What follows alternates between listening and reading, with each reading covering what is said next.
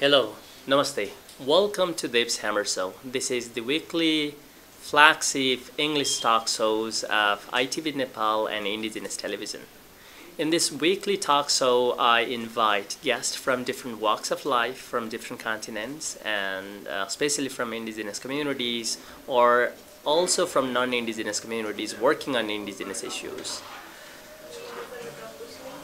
On every program, I sometimes conduct online interviews, sometimes in-person interviews, and discuss on various contemporary issues. Today, in today's programs, I have invited one of the researchers from Bangladesh, and he did his PhD from Germany on indigenous issues, and as he is in Nepal, I have invited him in my program to discuss about why the educational programs or academic programs on indigenous issues is important.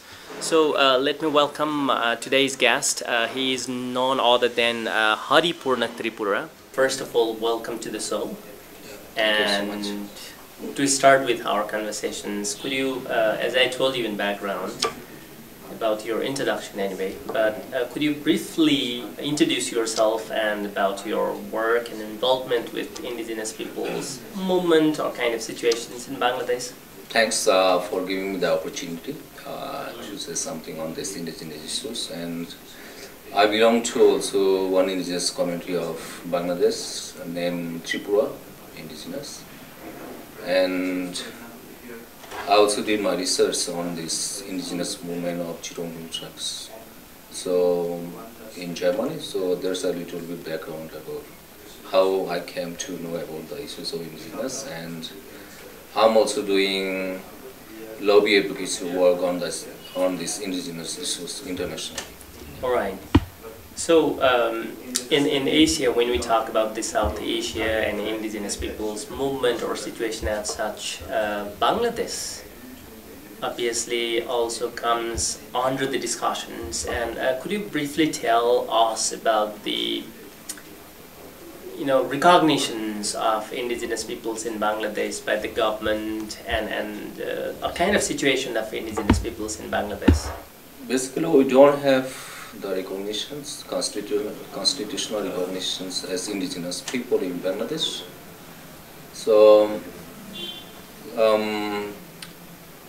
if we link that kind of recognitions with the rights or human rights, then also there is also the politics of the recognition of or non-recognitions. But if we look at this socio-economic and political marginalization of indigenous people since the British to pre-colonial to this to current or to date, then. So one thing is when the UN actually called for the state to sign on the UN Declaration on the Rights of Indigenous Peoples, and it is Bangladesh which did not sign even this international declarations on the rights of indigenous people as such. But as you already said, that the Bangladesh government doesn't give a legal recognition for indigenous peoples, but indigenous peoples as such are demanding to get recognitions. How do you look this, the indigenous peoples, their demand and international scenario? Yes, I think there is a politics. The current government in 2018, when there was the elections, so the current government in their election manifesto, they promise, to give this, who are demanding for these indigenous people as indigenous in the constitutions. But when they came into power, so they forget. So there is a politics of, giving recognition of non-recognitions, and also it relates also to the political willingness of these political leaders or elites of Bangladesh, actually how they want to see the Bangladeshi either as a like unitary nations or the as a country with diverse nationalities or ethnic group. So it reflects actually also the ideas of these political elites, how they want to see the Bangladesh. So when we talk or listen about the indigenous peoples of Bangladesh as such, and one of the treaty that many times we hear is Chittagong hill tracts occurred, and based on which the indigenous peoples of Bangladesh actually demand their rights as well, right? Could you tell us a little bit background about what is this Chittagong hill tracts all about, and how this accord actually gives a kind of rights for indigenous peoples, even if the government doesn't recognize? Now, okay, if we look at the history of the Chittagong hill tracts, during the pre-British period, so it was ruled by the indigenous king or chief at that time. So there are 11 ethnic, indigenous communities in that Chittagong hill tracts. So during the British, it became the part of this British Bengal. Then when the British left, it became part of the East Pakistan or the Pakistan, and then after that in Bangladesh, part of the Bangladesh. So if we look at this political development of the Chittagong hill tracts from a long historical perspective, then we will see the indigenous peoples, during the pre-British period, they are ruled by their king and they have the autonomy. So there's the gradual, this losing of autonomy, this whole process. And in relation to that, it's also the gradual, marginalization of these indigenous people in terms of their economic, in terms of politics, and also in terms of demography. So during the British, there are almost 100% of the population in the region are the indigenous people. Right now, we became the minority in our region. So it also reflects again, the politics of this power, who will get the power during the elections, and it reflects again also, it translates as like their socio-economic marginalizations. If they don't get the power in this local government and also other institutions, so these government bodies, they provide the services and they decide the development. Indigenous people, they are excluded in this process. So Chittagong hill tracts occurred actually is based on the right to autonomy of indigenous peoples, as you said. And does it cover the indigenous peoples' issues of Bangladesh in general, or only the 11 ethnic tribes that you mentioned? Yeah, the Chittagong hill tracts accord is related to the issues of Chittagong hill tracts, but there are also other indigenous people in Bangladesh. But the number of populations of these indigenous people, they are around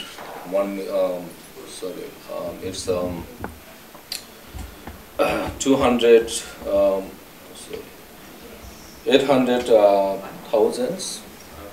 So this is almost the 50% of the Bangladeshi indigenous people. And somehow it's also linked with these rights of the other indigenous peoples. And since those who are living outside the Chittagong hill tracts, they are also more marginalized than the indigenous people of Chittagong hill tracts. So if the Chittagong hill tracts accord is properly implemented, and people of Chittagong hill tracts, indigenous people of the Chittagong hill tracts, they get their rights, then it will also might have the positive impact for the other indigenous people in Bangladesh too, since the indigenous people of Chittagong hill tracts, they are also part of the movement of the indigenous people of Bangladesh, and also many of them, they are also leading the indigenous movement in Bangladesh. So okay, when we look at the indigenous people's right in international level, as I said in background, that Bangladesh government did not sign on the UN Declaration on the Rights of Indigenous Peoples. But then the Bangladesh government is party to ILO Convention number 107, I guess. Not in 169, but 107, the old one, that is related with indigenous peoples. Tribal people. Tribal people, right? But that to some extent, even though there is a criticism of number 107 in relation to assimilation of indigenous peoples, and the ILO actually amended this and adopted the ILO Convention number 169, right? So having this, the background that the Bangladeshi government is a party to, ILO Convention number 107. On that basis, often we hear the voice that indigenous peoples of Bangladesh are demanding Bangladeshi government to ratify ILO Convention 169. And also, give a recognition, legal recognitions. And could you tell us a kind of, indigenous peoples demand their voice for the recognitions and the Bangladeshi government's, obligations towards the international community? We also have, to look at or to critically look at the issues. Sometimes I think people, the rights of people might be on the paper. So we have the Chitong Hill tax regulations. There's also the law, special law for, they're actually recognize, some extent of this regional autonomy and rights of the indigenous people. Then we have the Hill District Council Act. Then we have the Chitong Hill Tax Accord. So even if the government they recognize, but the recognition and or legal recognitions and also to work or formulation of this law into policies and the practice. So that's the difference. So it's still in Bangladesh we have many laws, even in the constitution, the generals. But right now the issue is also the practice or realizations of this law. So that's the difference.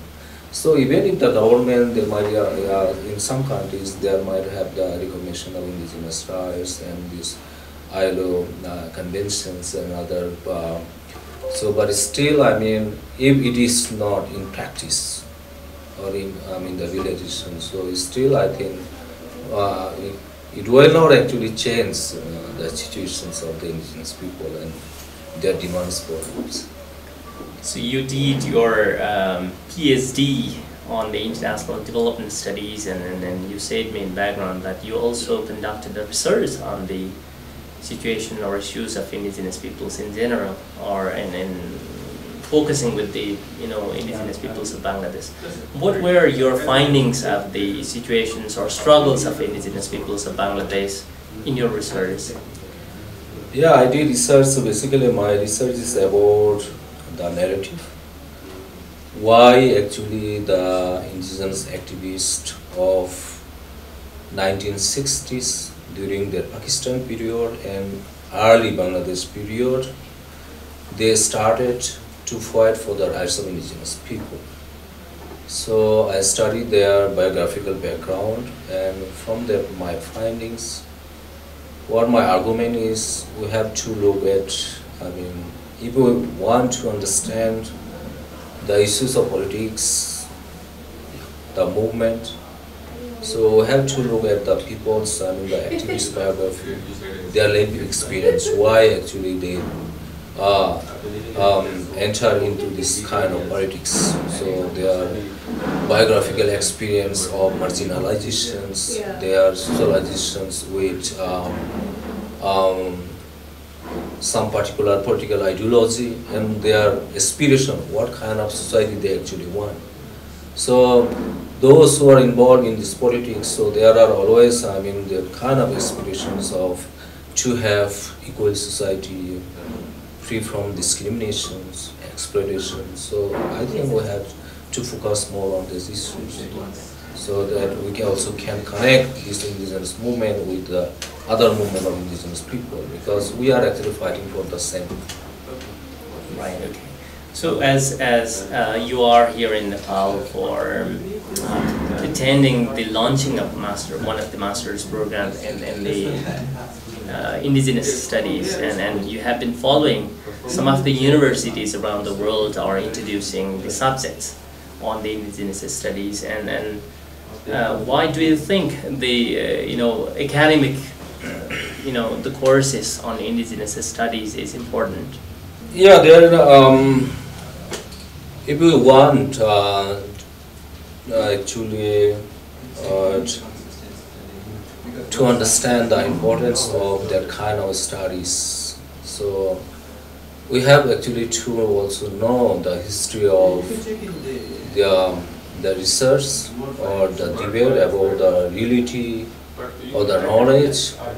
So basically, when we look at the history of this research, how they define the reality, how they define the knowledge, it's basically Eurocentric, dominated by the European. And those knowledge produced on indigenous people by the anthropologists or sociologists or early colonial administrator, those are also European.